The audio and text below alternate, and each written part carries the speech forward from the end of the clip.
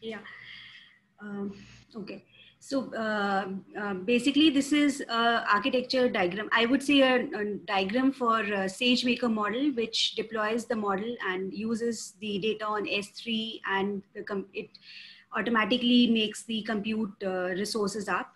And then the main point here is that we are using the AWS API gateway, which exposes the endpoint from the SageMaker model into a REST API. And this REST API is then in terms integrated with the ServiceNow application. So the demo use case that we did a POC or what we are going to demo on is the incident task categorization. So basically, if there is an IT incident or an IT ticket which is being reported, so and let's say they gave a short description like network not working or hardware installation or software installation. So basically, they would need basically we would create a new task ticket for this particular incident which was reported, and we would have its fields pre-populated using AI or ML models, which are present on the SageMaker. So this would be our demo use case. And these models are running on the SageMaker and they expose using REST API. So I'll briefly just go through what the steps that this demo would follow is. We would deploy a ski-learn model in SageMaker. We would expose it using REST API, using the AWS API gateway. And then this REST message on REST API would be exposed into the ServiceNow REST messages. And then we would create a ServiceNow workflow. This workflow basically gets triggered when a new incident is found. It would call a REST API that we've created in the above steps using the script execution. And then once we get the result from the model, which runs on the SageMaker. Once we get the result from the model, it gets executed in the workflow, and the new step on a new task gets created, which would populate the fields in the task based on the model results. So I'll just briefly go through this was the model. So we created a ServiceNow POC notebook instance in AWS SageMaker, and we wrote our model here in the train.py file. So this was the model where it took the data from the S3 bucket, and then this creates the model file, and then fit the data, taking the data from the bucket. And basically, this is the command which deploys the SageMaker model as an endpoint. So once we have this, so this is how it shows up in the SageMaker. In the SageMaker endpoint, it shows up as a model here. The next step was since this is not exposed publicly, so we need to create an API gateway. And the main integration point here is, so this is the AWS API gateway. We create a get method here. So here is the AWS service. And the main integration point is the path of the endpoint, that was the name of the endpoint. This needs to be specified here. So this, and then the service roles. And these are some query string parameters that we need to configure so that we have inputs coming from ServiceNow through the REST API.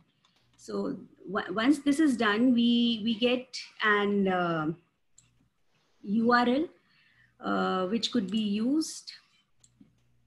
So this is the URL that which could be used, and just copied it here as well. So this is the URL which gets copied, and for an example, I've given short description. Short description is network issue here. So once I run this would run the model behind in SageMaker and give me a result for category as network. So basically, if this is the short description, so the category for this particular ticket has to be network. Now we'll integrate this REST API in ServiceNow. So I'll share the screen with Vibhor. He'll take it forward on the REST API integration with ServiceNow. Yeah, I'll stop sharing, and Vibhor, you can start.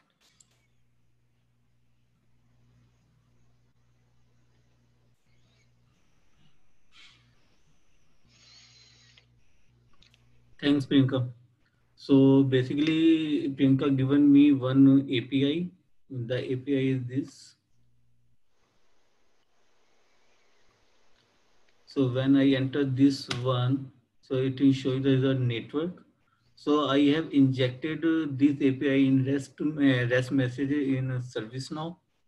In ServiceNow, I have created the REST message. The example demo AWS. In demo AWS, I have added this endpoint URL with what Priyanka given to me. So this is a short description. When we enter anything, it will be displayed.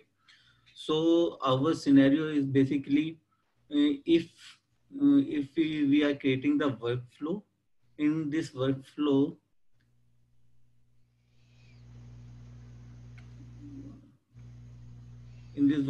what is our scenario? So basically, we will run the web service. Web service given the result. If that result will be create the task, and task what the web service given the message, it automatically injected in the task. So in this run script,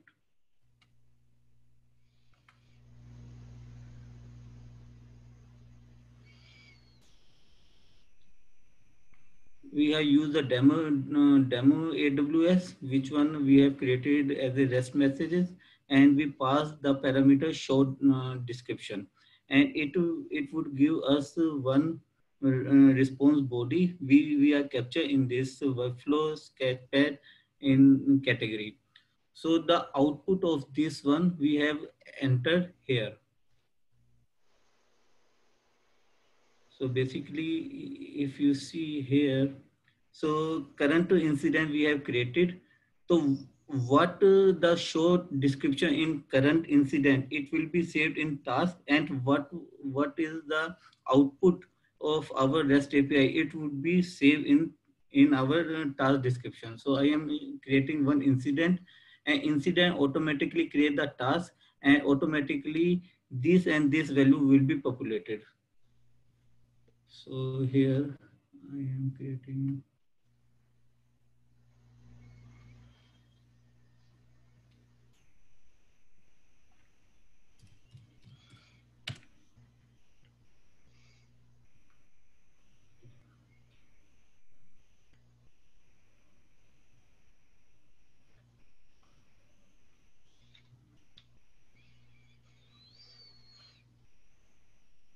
So this is the incident ID, it automatically generated. So which is assigned to system administrator. And I have written here network issue.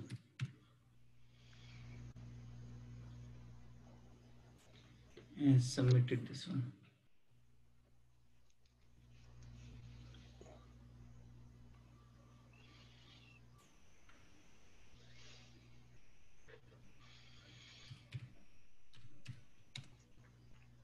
Now incident automatically create the task. We can check that the task.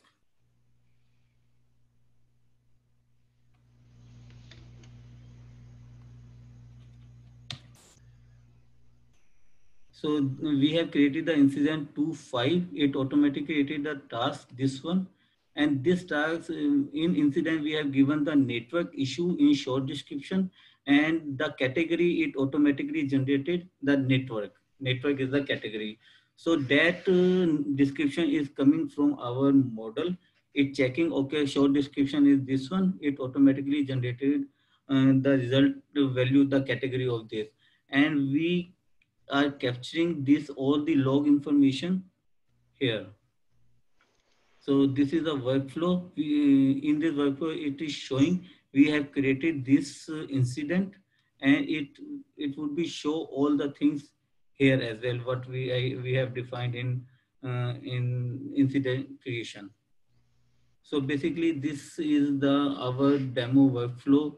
What we have created the model in AWS SageMaker, and how it is working in ServiceNow. So that is from my end. Priyanka, you can. So basically, we could also show briefly the predictive analytics that ServiceNow offers. We could show up the screens, and if you could Yeah. just, then Yeah, yeah. I can. Priyanka, let's, can we, I think I have a couple of questions in this integration. So what is the model really doing on AWS? Is it, is it trying to predict something, or what exactly is that doing? Maybe I missed that part. Did you explain that in the beginning? Yeah, so basically the model is given a short description as input, and Mhm. it returns me the category based on the description. Oh, okay, So, okay, okay. So it's like a so short, analysis yeah, of the incident, or if somebody is it like somebody's passing some sort of a description on the incident, and that's how you get the type of the incidents? yes. Okay. Yeah, so Right. basically we are categorizing, let's say in this case, this is coming up. So network issue is an input and network is what we get from the model. Mhm. And the other thing is this task gets created as a part of the workflow that we just showed. Okay. So I can also say, like, you know, hey, my Wi-Fi is not working or Yeah, something, and then it should come back as a network issue, something like that, right? yes, yes. Maybe if you could show one more example to him. From the URL itself, we can show up what's the result.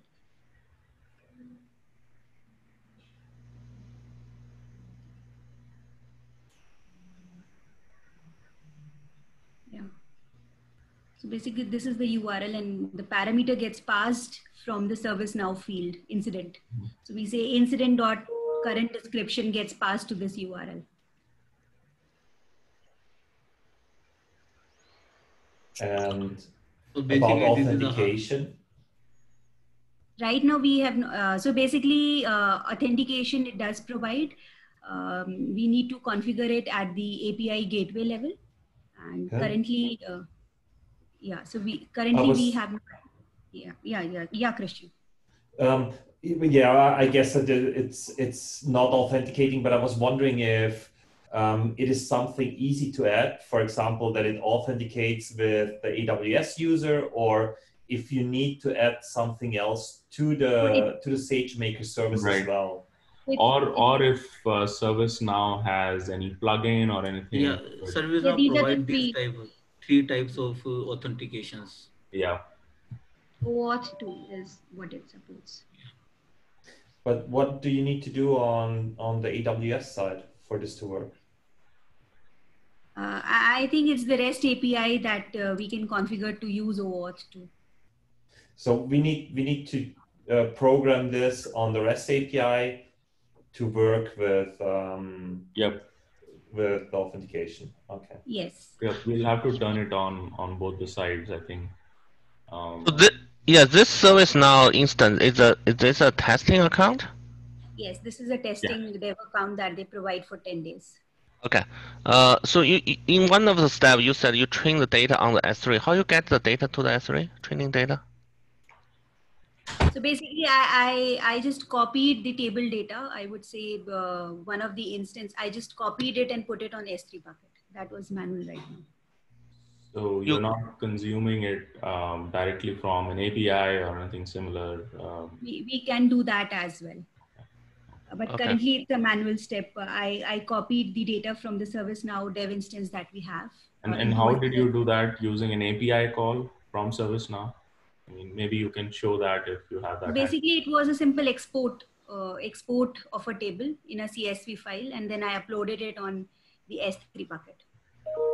So right now is the manual work. We can automate this Yeah, so completely. basically, yeah, we can call it through a URL as well. Yeah, so there is an API for that. Yeah. Yes. Right. You call API from AWS side, or you call it from ServiceNow side? So You I think if it is a REST endpoint looming, we can call it from the notebook, from the SageMaker notebook Yes, itself. it has to be called from the node. from the notebook to the ServiceNow API. Yep. Yes, yes. if we are doing, I mean, that would still be, I would say, more like a, manual. If you're programming, if you're writing, if you're building a model or something in the notebook. But I think at the deployment stage, we should still, we should be able to automate this as well. So if we are packaging this as a service within AWS, I think we should be able to package it as well, because it's just an endpoint. Are we able to publish onto the ServiceNow platform? Yes, we can publish. So I just show to you. So here I just checked it out. If checked it out is everything okay, then we can Or publish. the question was not about the workflow, that was the model publishing. Yeah, the model. Yeah. Basically, what we figured out currently, there is a plugin called Z Model Framework, which does support, I would say, uploading custom models there. But then Yeah. that's not available in the trial version. So we've not been able to see that. Okay. All right. So I need to leave now. So very good job. We need to schedule a meeting to demo this to sales, to Joe and Jim. Okay. I'll send out the meeting invite. Is this a good time for you guys to demo? Morning? Your night? Yeah, the Yeah, problem yeah, here is, domain. I mean, do you guys have more time for the trial license, or how Yeah, do you today I have, so today is the 9th day for my trial account. So today is the last day for me. Yeah, I mean, I have the account. If you need my So account, we will have to set it up again.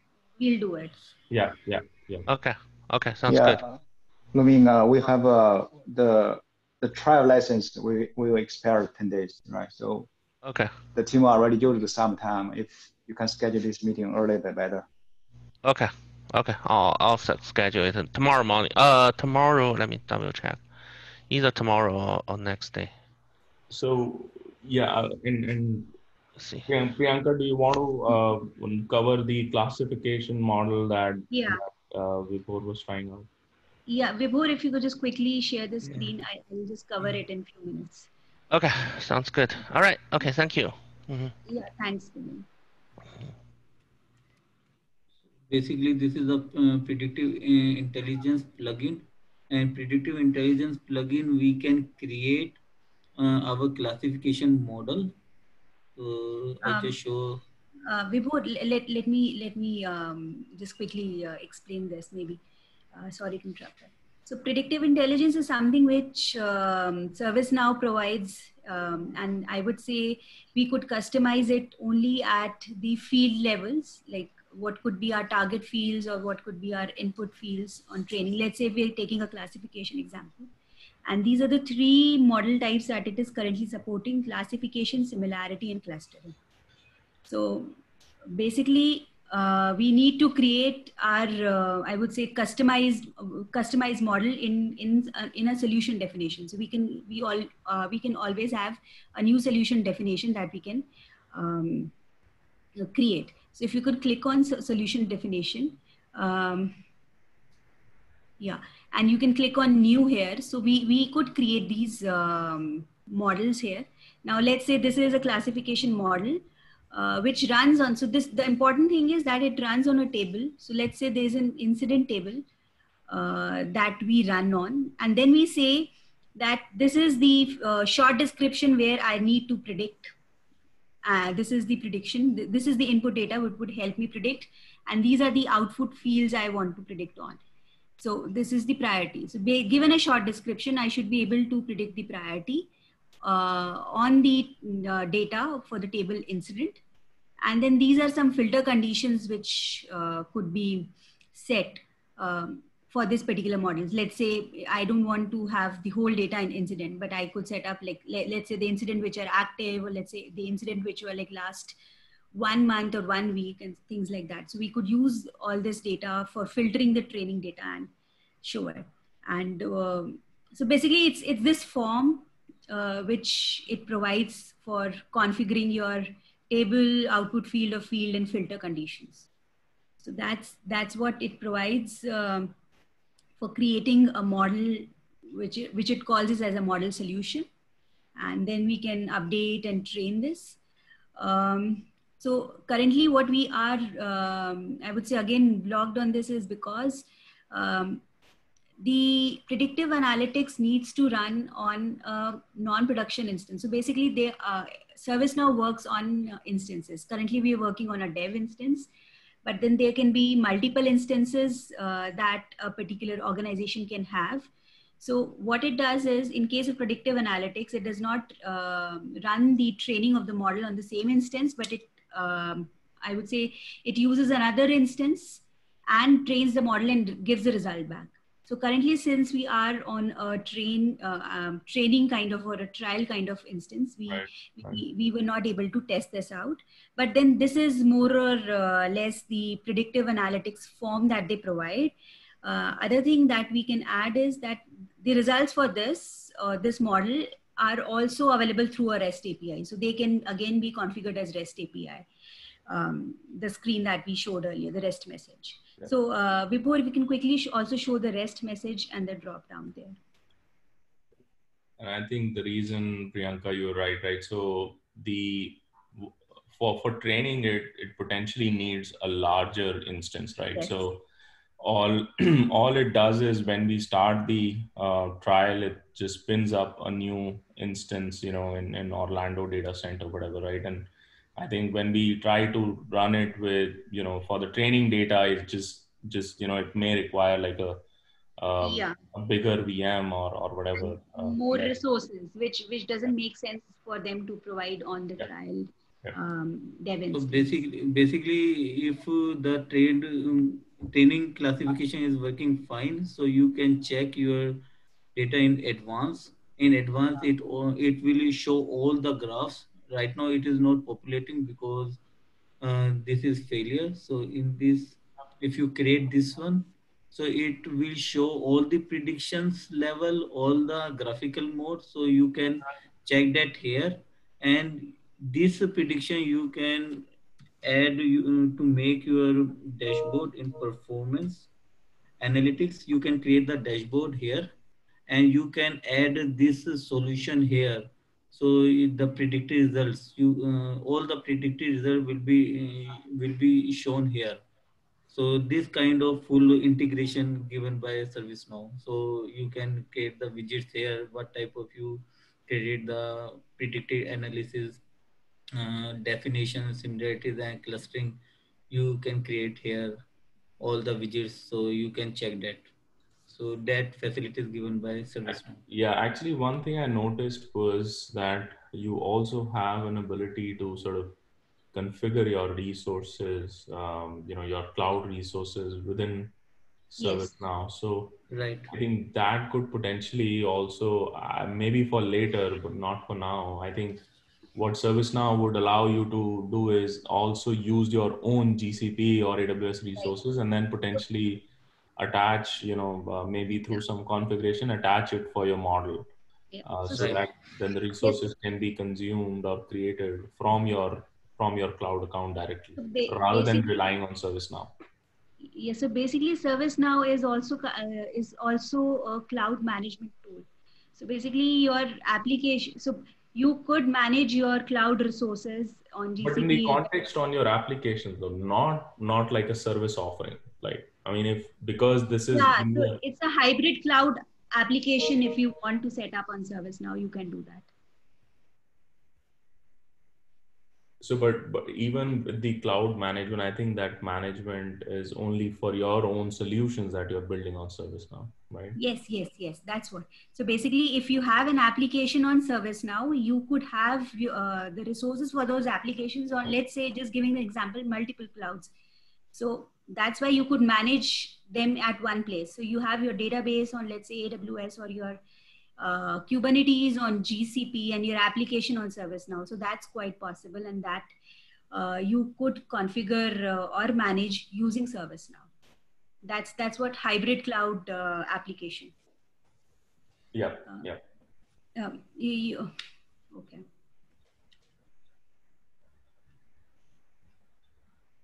Yeah, maybe you could also show up the REST message, just the diagram. So basically, what we were talking about, that the table data is accessible using a REST API. So everything with this REST message, if there is a drop down which comes up, if you click on new.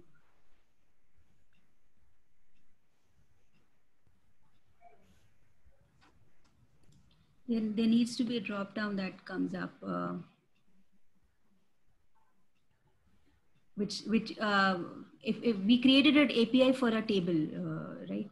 So that was REST. So Maybe that is the different is the scripted REST API. So that is, they, and we can expose. So I think scripted REST API. it was just REST API, I suppose. Yeah. So that is a scripted REST API. We have created get in get incident details.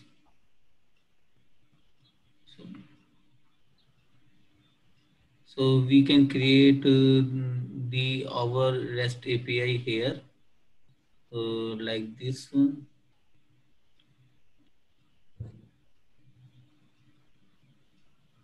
And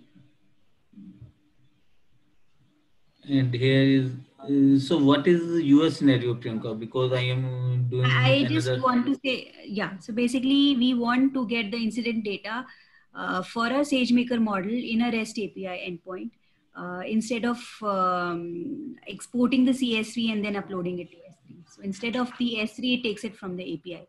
So I was talking about exposing the data of the table from ServiceNow using a REST API.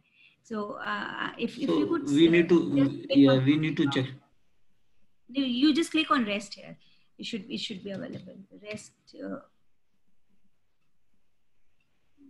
There was one drop, not on the favorites, I think.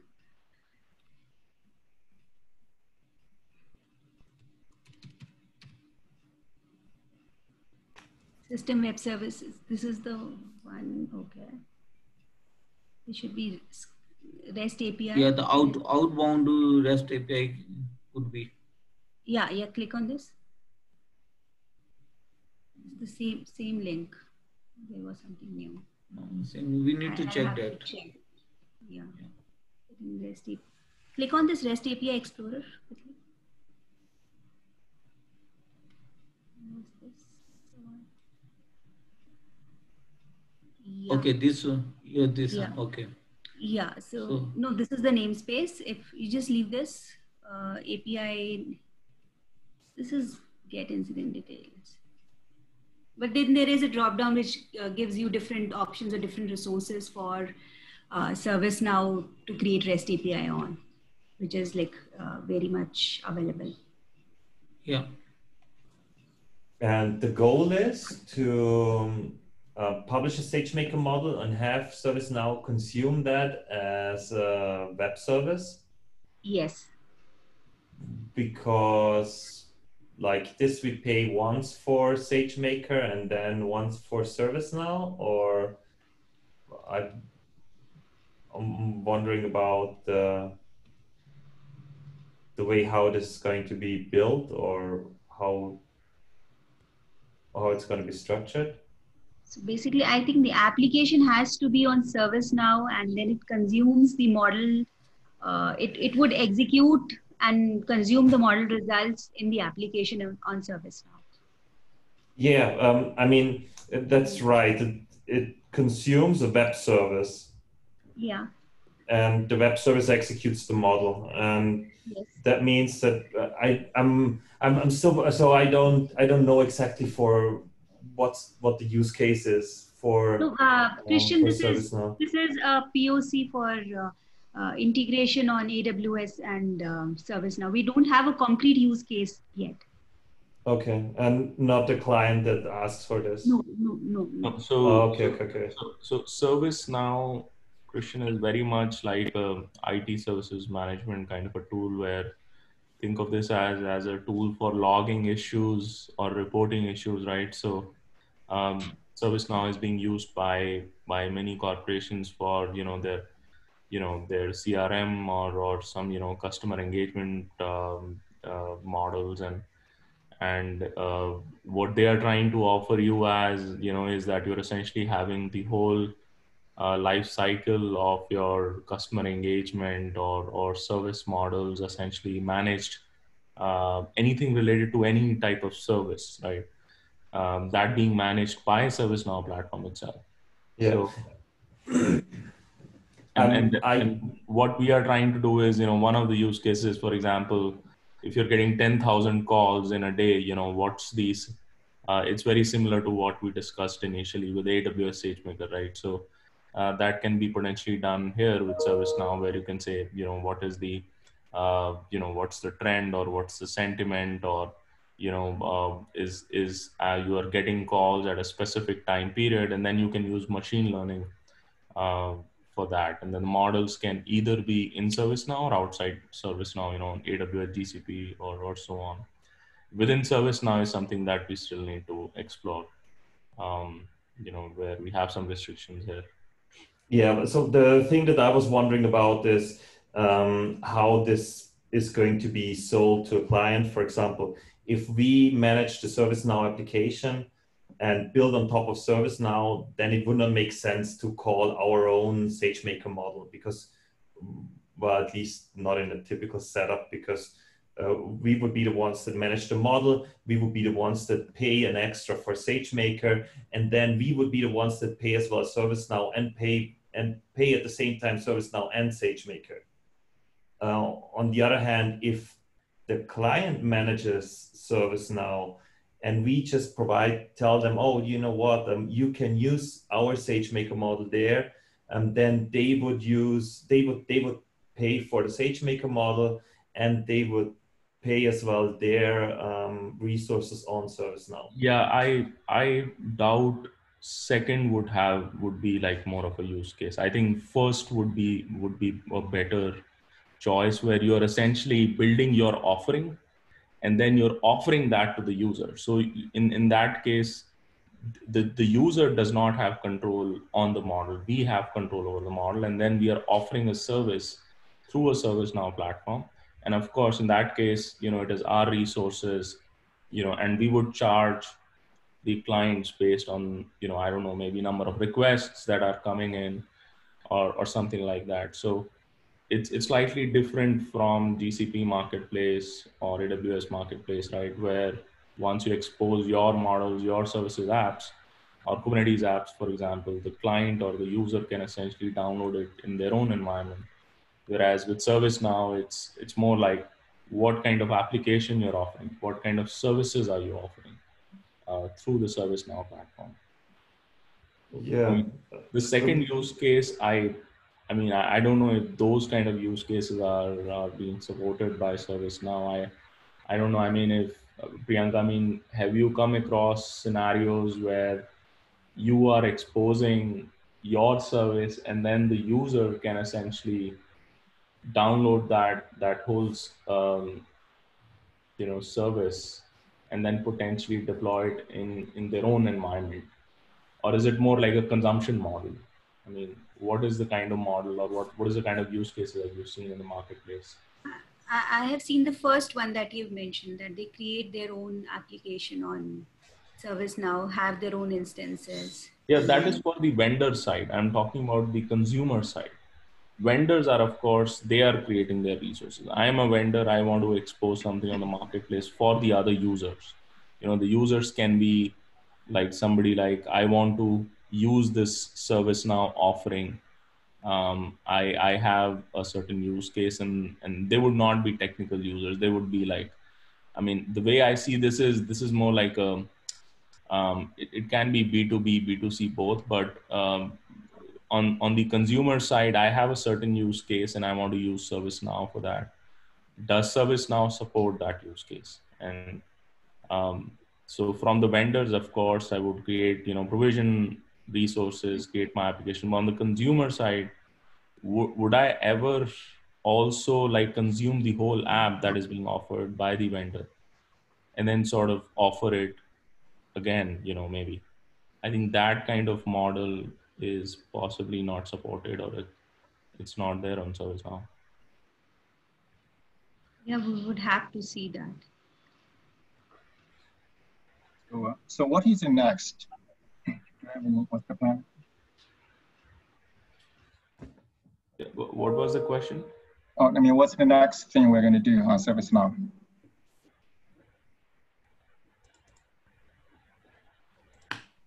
I think this is we just went through the technical stuff that we can publish model on ServiceNow. Mm-hmm.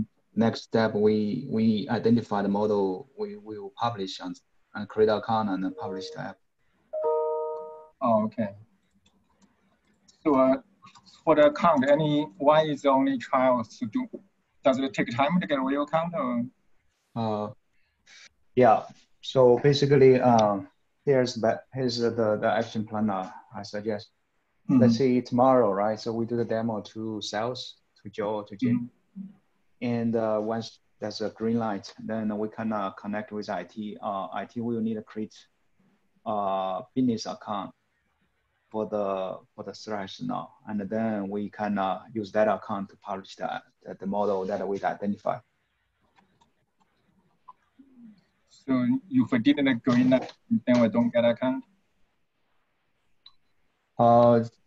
Yeah, we need a business approval, then have IT set up the business account, which also go through the same procedure that we had with the legal, with the finance, right? Oh, okay. And they need to set up a bank account associated with this account so that we can receive payment. Mm-hmm. Oh, okay. I would also want to add here. So yeah, we would need to identify the model, but then I think we would also need to identify a use case in ServiceNow, let's say an application or sample application that we build, which consumes a model, and it's a whole cycle. So just exposing the model would not help. We would need its use case in ServiceNow, which I personally think that maybe product could help us on. And just a thought here. What is the best model to use then? And what is the candidate? The Palm AI is not a good one. ServiceNow seems to be an HR, ITSM, all those kinds of application that's been set up here. So something similar. So basically, kind of yeah. So, offerings that we have in our models in Electrify, and then we find out, okay, we could create, let's say, this solution, and using this model is something useful. Maybe contract AI to analyze contracts. We can. I think they already have something around contract. We can see that as well. Oh, what about a company name and standardization? Is that one a good candidate? So basically, we need to discuss on company naming standardization. Would be, I need to understand, like, are we talking about a solution which would give me company names and then I standardize it back? Would that be helpful? That could be. What was the question? What was the question? I'm sorry if you can repeat that, Chris. Yes, Saurabh, the question is that what models from Electrify, let's say, we could start integrating with ServiceNow, and then I am suggesting that we would also need to understand, like, what exact solution on ServiceNow we want to integrate a model with. Let's say we need to come up with a use case, and maybe product can help us on what use case we should use to have an end-to-end or representable solution on ServiceNow. It says, okay, this is what we propose as a solution, and this uses these models. Yeah, I think so. We need some direction here. Yes. So Chris, I think the short answer for that is that sales and product team has to come back and say what we can utilize out of all the models that we have on the ServiceNow, right? So support on ServiceNow is one thing, but at the same time, building the offering or solution for ServiceNow or whoever wants to consume ServiceNow as a platform is another thing, right? So, I mean, we cannot mock up some use case on our side. I mean, it has to be done after a thoughtful consideration by product team or sales team, and see if there is a potential with the revenue, or if it is a PR marketing exercise, and we just have to clearly define that. Because I mean, if we can say we can run Palmo AI on ServiceNow, but does it even make sense? Similarly, you know, as you said, vendor cleansing models or integration, I doubt if, you know, I mean, if there is a direct use case. But that being said, if we can pitch in a different, you know, if we can have a different spin on it, that, you know, you can use vendor cleansing or standardization in a particular use case, then it becomes a candidate, you know, I don't know, I mean, maybe in some sort of a contract processing, or some data, some sort of a, you know, if your incidents are around some sort of suppliers that you're generating through ServiceNow, then you can use our vendor standardization model to cleanse that data that you are getting from ServiceNow. So I think we'll have to think about it, because ServiceNow have all the use cases. The fit there is more around services and IT services and those kind of use cases. A lot of these companies utilize ServiceNow in that way. Anything related to hardware or customer touch point, or, you know, BPO processing, or, you know, so we need to think through this whole thing. Oh, okay, yeah, I think I got it. So anything else?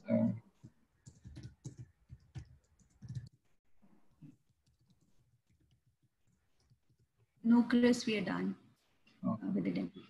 Okay, great. Yeah, this is really nice demo. Yeah, thank you very much. Yeah, thank you, Chris. Yeah, thanks.